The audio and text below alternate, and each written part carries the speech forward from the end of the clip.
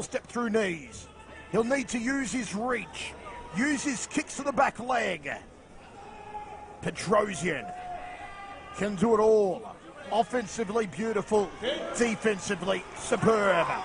Both men came in as the two favourites. And now the time for talk is over. The final of the K1 Max 2010.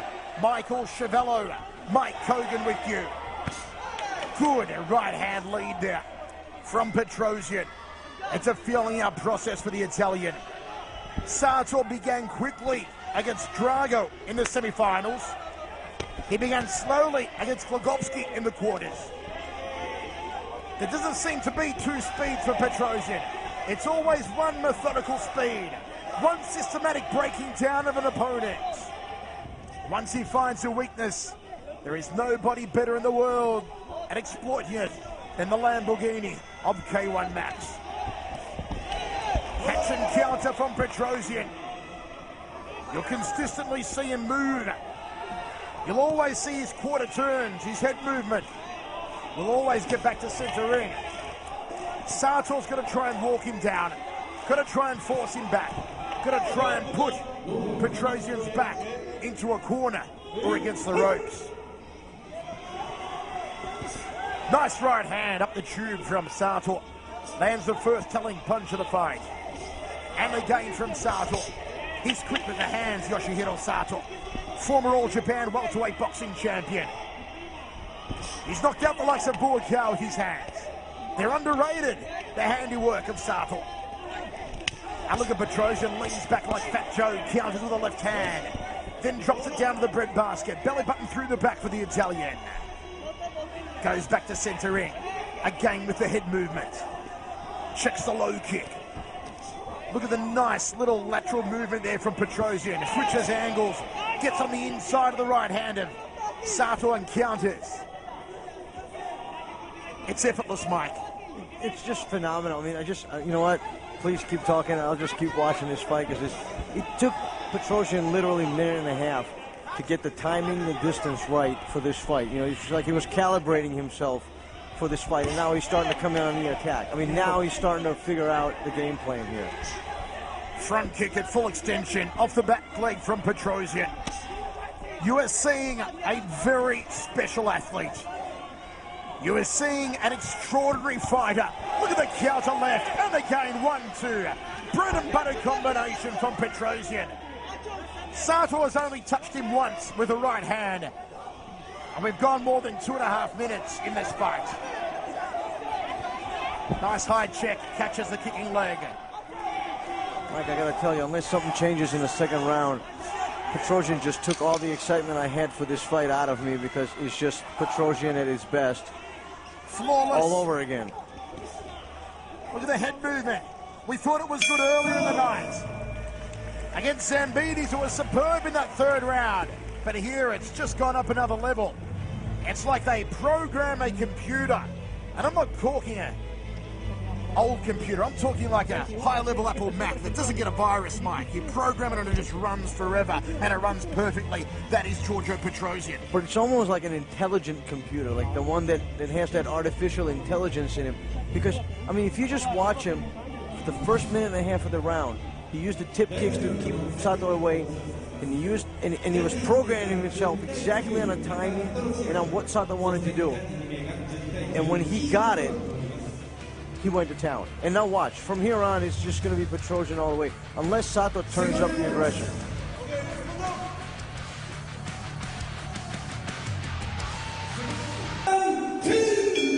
Here we go, second round of action. Two judges giving it a draw. One judge going 10-9 to Giorgio Petrosyan. Sato's going to pick up pace here. Catch and counter from Petrosyan. Look how he feels with that lead hand. The right hand of the southpaw. Watch for the little intricate movements. Footwork, the head movement. Look how he puts the gloves in the face. He sticks the forearms up. He juts the elbows out. Allowing clean shots to get through here. You see the counter again. The quickness of that left hand. And he cracks the back leg of Sato. That's usually Sato's trick. Step through knee just above the liver section, hitting the right rib cage. The jab.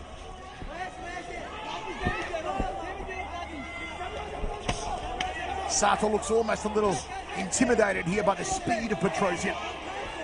He looks really intimidated by the speed of Petrosyan. He's also abandoned the enormous output of leg kicks and knees that he's shown in the previous two fights. Granted, some of it is probably just because his legs are tired and beat up from the previous fights. Petrosyan checks the low kick. The movement of Giorgio Petrosyan is just a treat to behold. He's bloodied up that nose there. Top lip's all red. Sato looking like a circus clown. Petrosyan is just going to work on him here. Checks the low kick. He range finds with that lead hand, Petrosyan. Sticks it in Sato's face. Nice clipping left. And again, left counter. Dead center, up the tube. Shortest distance between 2 points is a straight line. And look at Petrosyan. Quarter turn off to his right. Quarter turn off to the right again. He's turning away from the power hand of Sato. Checks the low kick. Again goes off to his right. Inside leg kick. Nice and high on the femoral profunda. Sato is just being made to look like a shadow of the fighter we saw against Drago in the semi-finals. He gets rocked with that right hand. There's another right hand to the jaw. And now you feel Petrosyan is unloading some heavier artillery. Now he is finding the power shots. 15 seconds remaining on what has been another good round for the champion.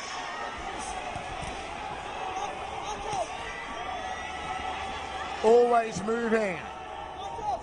Never a stagnant target.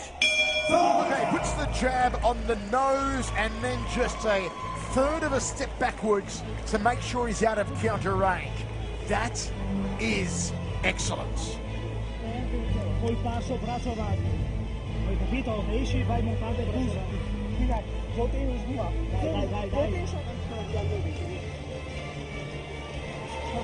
You can see Mike there. Frustration on the face of Sato. What do you do? What do you tell him? I saw Sato limping after he got out of the last fight, and you know, maybe his legs just took a toll, and you know, he knows what to do, but he just can't do it. Because I just can't imagine a fighter would go from throwing, you know, 300 some odd knees and God knows how many kicks to just not throwing knees or kicks at all. Well, virtually at all in this round. But Petrosyan is just Petrosyan.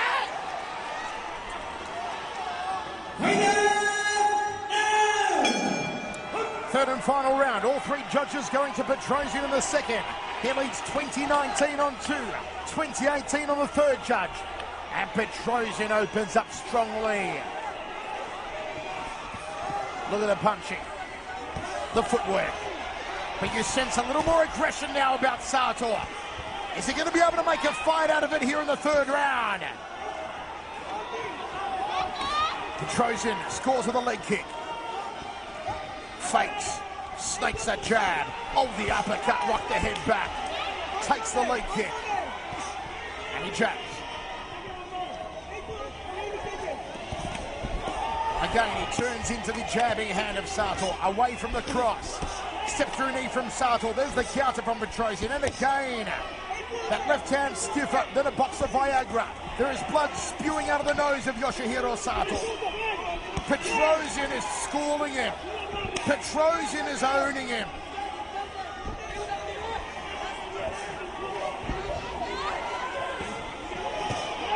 Sato has no answers. And it's time for Sato to change it up. He's got to realise he's not going to win a points game here. He's going to start throwing those knees on the inside. He's not even been the first of the punch. Petrosyan is being the aggressor. You see Petrosyan again lands the first punch. And a beautiful counter left hook. front kick to the midsection. The jab from Petrosyan, the uppercut. Every technique permitted in the K1 rule set is being executed by Giorgio Petrosyan.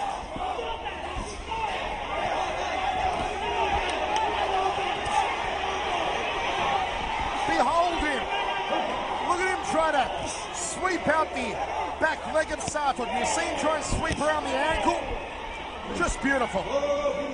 It's just really a treat for the fans. I mean, you just sit back and watch, because you're watching probably one of the finest fighters of all time fighting here. Would he have beaten the K1 Max champions of the past? I say yes.